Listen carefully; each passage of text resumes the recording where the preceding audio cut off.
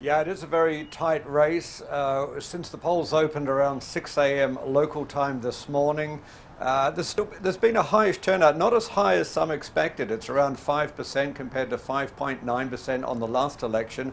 One of the reasons that might be, though, is the incredibly high early voter turnout last week for 2 days of voting, in which around 37% of all eligible voters cast an early ballot. And that's the highest since early voting began back in 2014.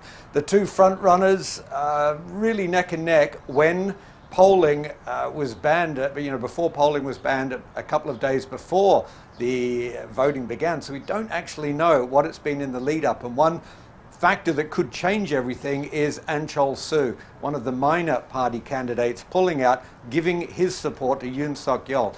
Many analysts saying this is going to mean that Yoon Suk-yeol, the opposition candidate, who is heading what is a revamped party of Park Geun-hye, the impeached former president's party, that could give him the advantage. Others are saying it's going to muster the supporters of the ruling party candidate, Lee Jae-myung, those people who were sitting on the fence who might not have bothered to come out and vote, and it's going to bring them down to the polling stations. We're going to have to wait and see, though.